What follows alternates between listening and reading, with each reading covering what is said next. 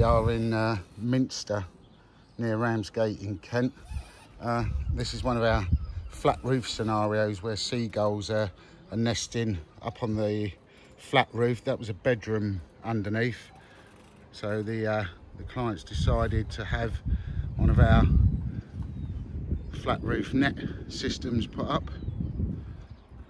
This is all done in stainless steel, as you can see, so this will last a great number of years. Customers fed up with the gulls and the noise and the tapping on the roof. As you can see, the whole system is supported by our stainless steel wire, so it won't droop or anything like that, so gulls can't bounce up and down on top of it.